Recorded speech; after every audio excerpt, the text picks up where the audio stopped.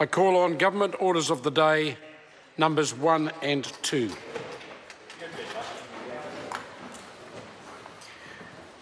New Zealand Flag Referendum Bill, Committee Stage.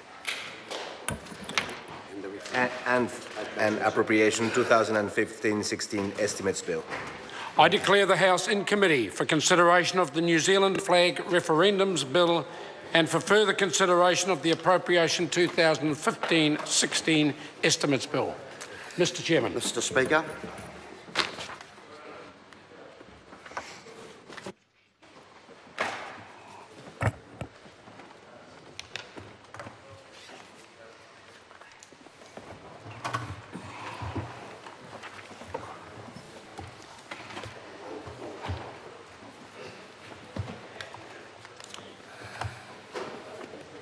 Members, the House and Committee for consideration of the New Zealand Flag Referendums Bill and for further consideration of the Appropriation 2015-16 Estimates Bill.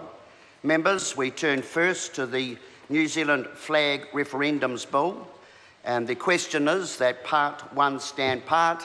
This is debate on clauses 3 to 9. Mr. Chair. I call Jacinda Ardern. Thank you, Mr. Chair.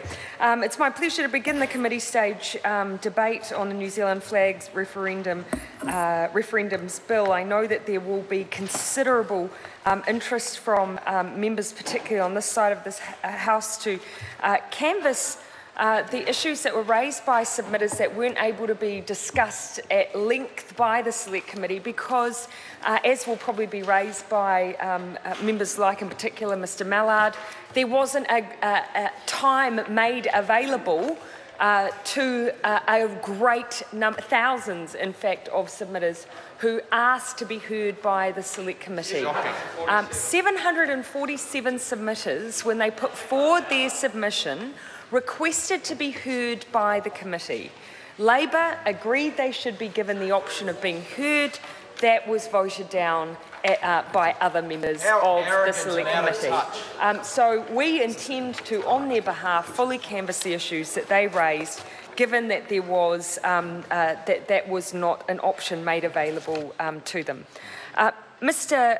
Speaker, a range of views were brought before the Select Committee on the issue itself of the current flag. But let us be absolutely clear. What we are debating today is not whether or not we personally prefer the current flag or whether we would like a new flag to be considered. Mr Mallard began his submission, in fact, in front of the Select Committee by saying it was his personal opinion that we should have a new flag. I personally believe a new flag would be no bad thing. That does not mean the process or the timing that this government has chosen is correct. In fact, we have strongly been of the view that both the money that has gone towards this process, the process itself and the way that the referendum is framed, and I'm going to come to that in the purpose clause, is incorrect. And indeed the timing, given the number of competing demands that we have as a House right now, again makes it inappropriate also. So this is not about our personal preference for a flag. This bill is very much about the process by which we go about putting the issue before New Zealanders, and indeed whether that issue should be put at all.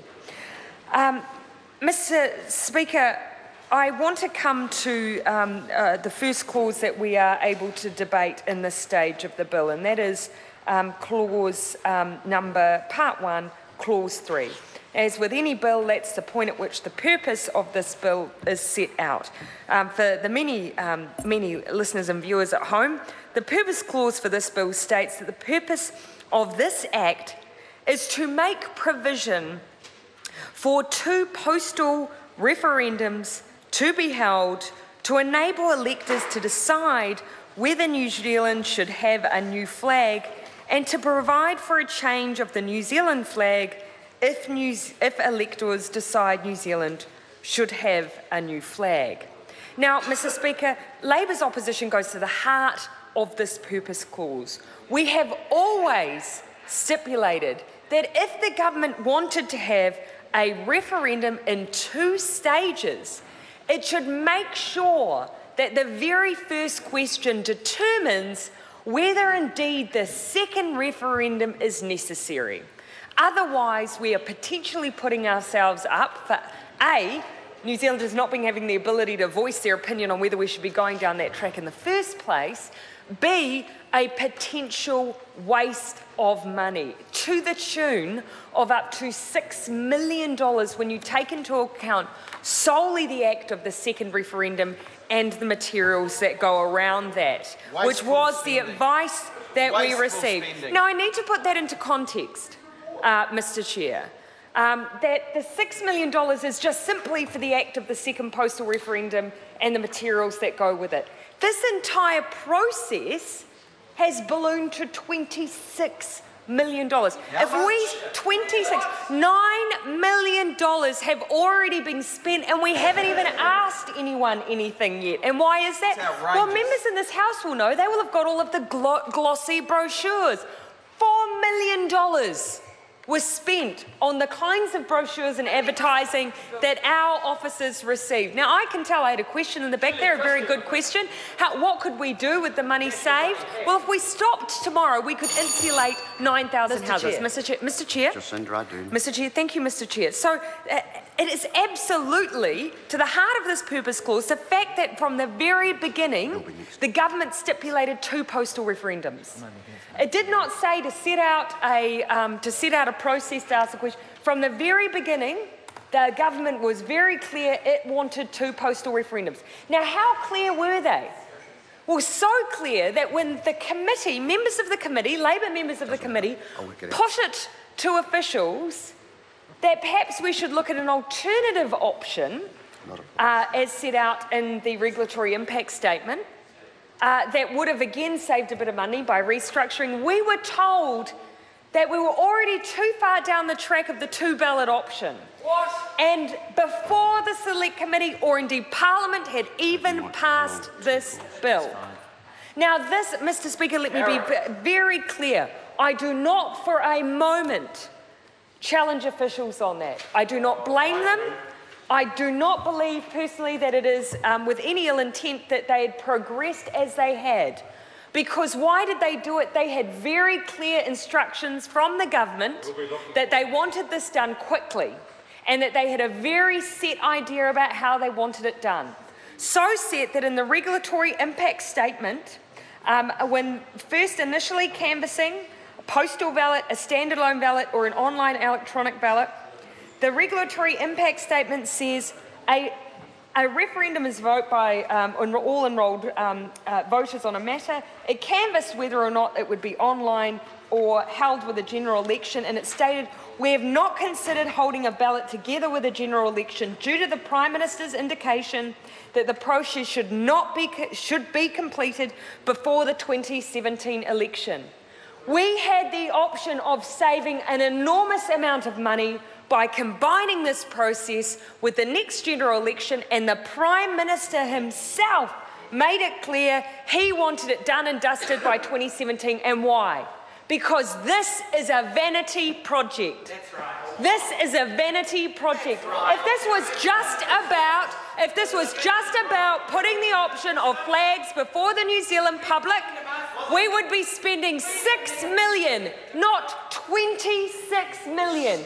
We would distill it into one referendum where we ask yes or no first, or at best 2, but the first question should be, do you want a change, yes or no? And why did the government reject that? Well, let's go through then, Mr. Bishop. Let's go through the reasons that were given at the Select Committee for why. The committee posed, the majority of the committee, so that means national members, basically said that if the majority voted to change the flag under the petition's proposal, the second referendum would be a runoff between this current flag and the highest ranked alternative. Sounds reasonable. The majority of us recognise that if this procedure were followed, many of those who voted against changing the flag would probably not proceed to rank alternative flags. So, So if they choose not to rank alternative flags, that's their call. So that was their first objection. Second objection was that the reason stated in the analysis at the beginning of the bill was there are a variety of reasons for this. For example, for a change of flag to occur, a majority of voters would have to vote twice for change, both in the first and second referendum, whereas those opposed to change could prevail at either referendum.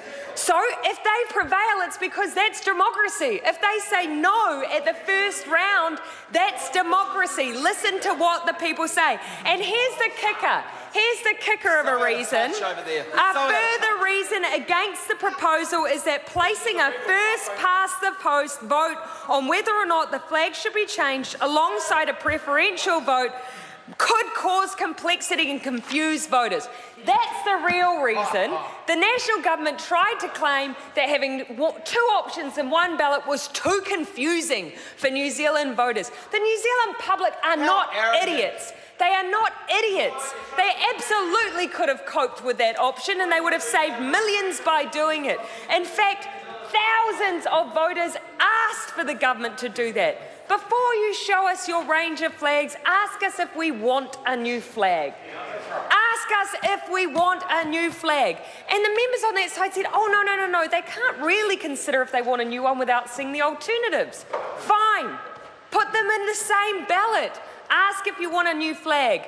Ask then if we were going to have a new flag, which of these would you like? Simple. New Zealanders would have understood that. Now, if you disagree, Mr. Naylor, stand up and tell me that you think New Zealanders are too stupid to understand that process. I dare you to.